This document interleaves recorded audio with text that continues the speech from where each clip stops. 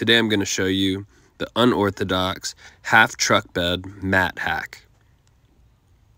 You might have a cool bed mat for your truck to hold things there.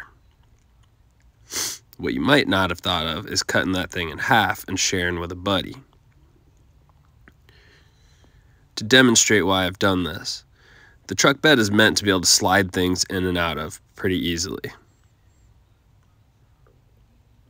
If you have a mat, it's meant to add friction, so it's hard for something to move around. That could be an issue if you're trying to slide something back out of the truck bed. So effectively, if you want to split your truck bed in half, you can find a buddy and split one of these mats and have one half of your bed be used to slide things in and out and the other to keep things still.